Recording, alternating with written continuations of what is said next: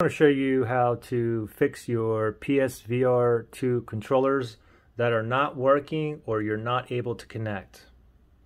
So the first thing is go ahead and turn your PS5 on and then go ahead and log in. So log into your user account. And now you want to go to settings, okay, all the way on the top right hand side. So let's go up and go all the way over to settings right there. You can see the little gear icon. Click on the X on your controller.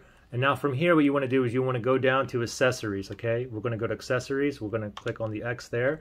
Move over to the right one to Bluetooth accessories right there. Click on OK or X on the remotes. And now currently you can see I have both of my PSVR 2 controllers. They're both connected. They're right and the left. Now it depends if you only have one controller has issues or both of them, okay? I'm going to only go ahead and do the right one here, okay? So right now the right side you can see it's connected. So first thing is let me just do this. Let's say even though I'm connected, it still wouldn't work correctly. Let me go ahead and go to my right here. Let me select on the X here. And then what I'm going to do is I'm going to totally delete. I'm going to go down to delete. Click on delete. Move over to the right. OK it. So I delete it. Now it's completely gone. Okay. Now I'm going to go ahead and connect it back. So I'm going to grab my charging cable that's connected to my PS5. I'm going to grab the right controller here. And I'm going to go ahead and plug in the charging cable. Plug it in. All right. Now I'm just going to go ahead and tap the PS button on here.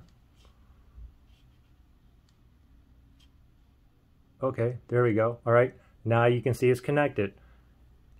Now hopefully it's connected and it is working. If not, the next thing we're going to do is we're going to hard reset the controller, okay? So you can hard reset the left or the right. We're only going to do the right here, okay? So with the right here, let me go ahead and unplug it.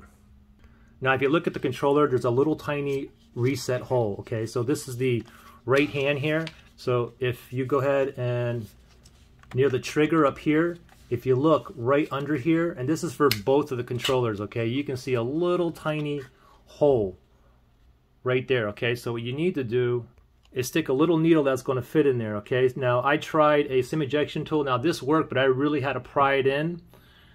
This one here worked the best. This little toothpick here, except I broke the tip off the end. When you put the needle in the hole, you should feel like a little spring. What you need to do is press and hold. Now if you don't have this laying around, you can also use like a paper clip. I couldn't use this one here. I had to use one that was slightly thinner. This one's a little bit thinner, even though this one I had to kind of press it in here. So let me go ahead and reset these.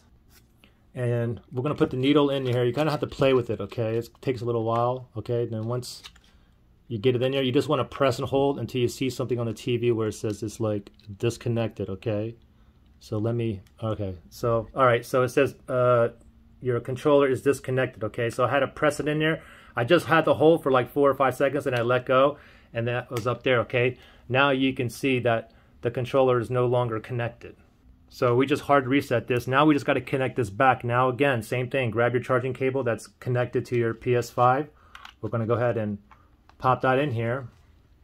And you want to wait like a few seconds and then you want to eventually press the PS button. Okay, there we go. And now it's connected. All right, hopefully that worked for you guys. Good luck.